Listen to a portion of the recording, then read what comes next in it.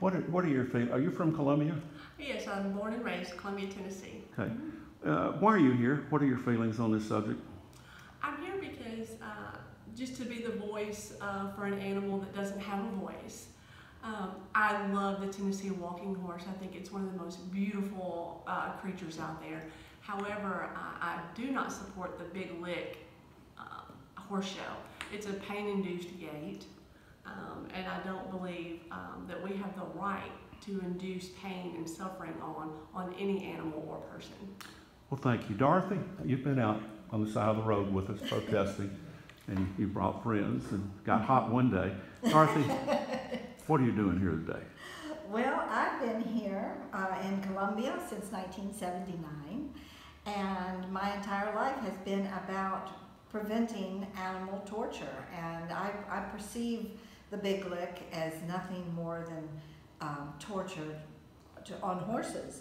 And the Tennessee Walker is a beautiful horse. I have nothing against Tennessee Walkers. I've ridden walkers many times and enjoyed their glide, but I have never been a part, not because of my vanity, nor my ego, nor my morality, can I sanction torture. Thank you very much. Sherelle, you've come and you've protested with us at the gates of the Tennessee Walking Horse National Celebration. In your words, tell me why you're here this morning, please. I'm here to support all those citizens who also support the end of torture for these beautiful animals. There's no type of entertainment that's worth the torture in exchange.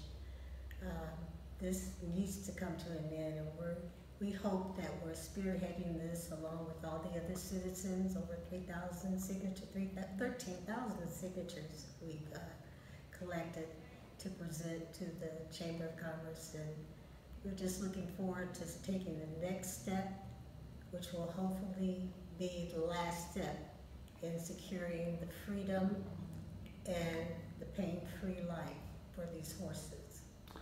One thing that we've run into is they attempt to justify the animal cruelty by saying they donate money to charities.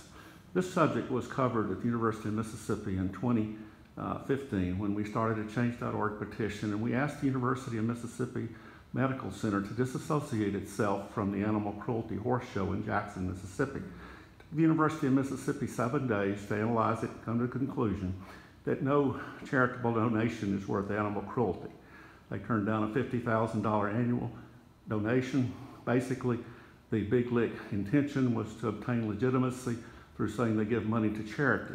That's just not acceptable. There's other ways to raise much more money than $50,000 if you're not associated with the animal cruelty. We owe a great debt of gratitude to the Chamber of Commerce who welcomed us here this morning and allowed us to come and be here in the conference room. Thank you very much. Reporting from Maury Alliance Chamber of Commerce.